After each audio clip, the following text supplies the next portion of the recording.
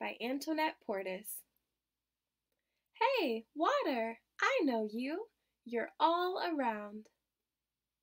Faucet, sprinkler, shower. You spray up and down. Hose, you trickle. And gurgle, stream.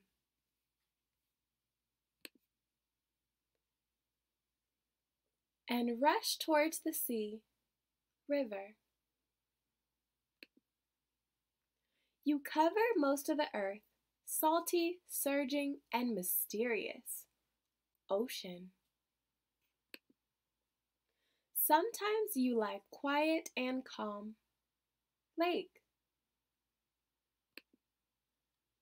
So we can splash and play and yell in you. Pool. I stomp in you and scatter droplets everywhere. Puddle. In the morning, you wink at me from blades of grass. Dewdrop. Sometimes you slide down my cheek without a sound. Tear. Sometimes you roar and pour. Rain. Water, even when you try to fool me, I know you.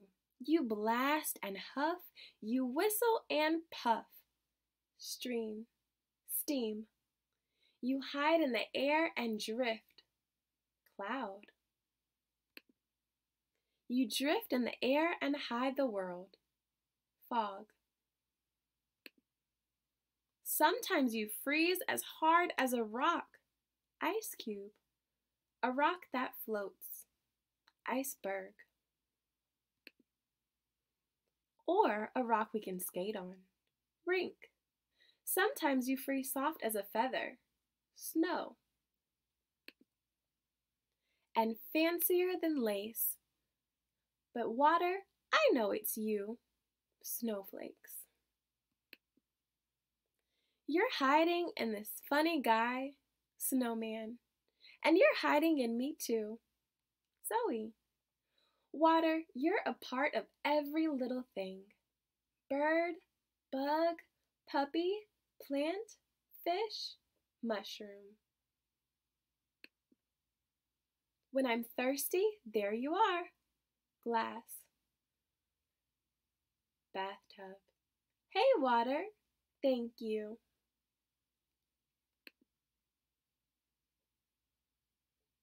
Water forms. Liquid.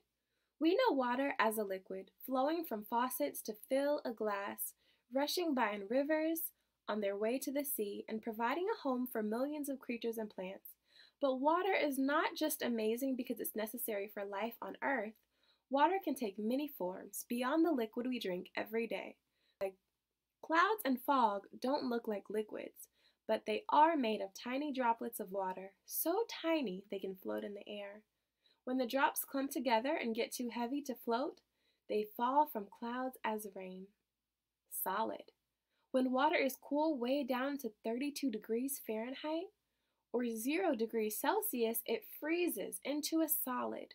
Solid water appears as tiny crystalline snowflakes, ice cubes clinking in your glass, or icebergs the size of city blocks floating in the seas of Antarctica.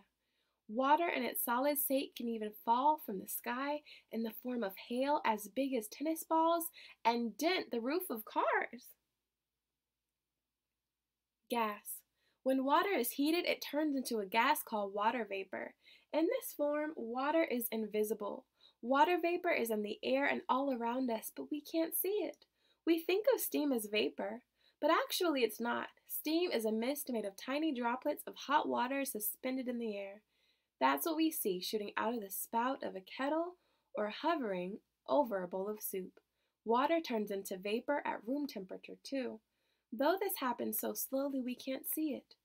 This is how rain puddles on the sidewalk gradually disappear. The sun's warmth evaporates the liquid into gas. This is the water cycle. Condensation. Cold air causes water vapor to turn back into liquid droplets. Precipitation, water falls to the ground as liquid or solid. Collection, water runs downhill and collects in rivers and lakes as well as seeps down into the ground. Evaporation, the sun's heat turns liquid into vapor that rises into the air. This cycle has repeated over and over again for millions of years. The end.